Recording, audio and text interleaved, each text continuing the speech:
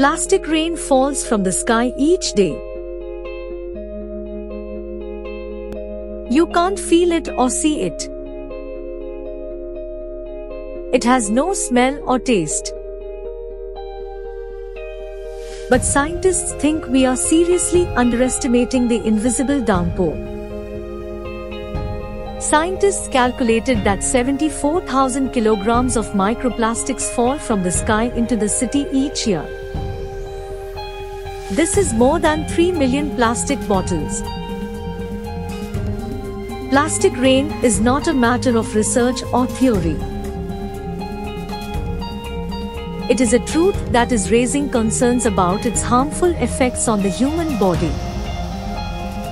According to a report published in Bloomberg, 74,000 kilograms of microplastics dropped out of the atmosphere onto Auckland, city of New Zealand, in 2020. According to the study, microplastics are a major issue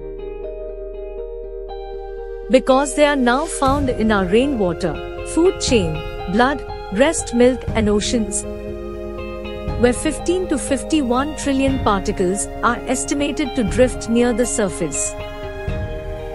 Today, microplastics have become a major issue for humanity. Although the term microplastic was coined only 18 years ago, and it is found almost everywhere. Science Alert reported that every year the average human eats an estimated 74,000 particles of plastic, with unknown health problems. In March 2022, scientists announced they'd found microplastics flowing through our veins.